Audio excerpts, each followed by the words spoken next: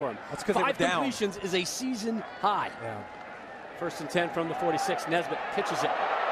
Bostic, look at the speed on the true freshman. Inside the 30.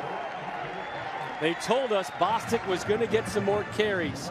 He earned it. He was starting to understand the offense a little bit better, and he's got some great speed. All right, now freeze it right there. You can see right there, the defensive end takes the running back right there. So this is what the triple option, what you get. Now you got a cornerback that has to come in, make him pitch the ball, and you got Bostic, who's a burner. You get him out in space, and that's a great job.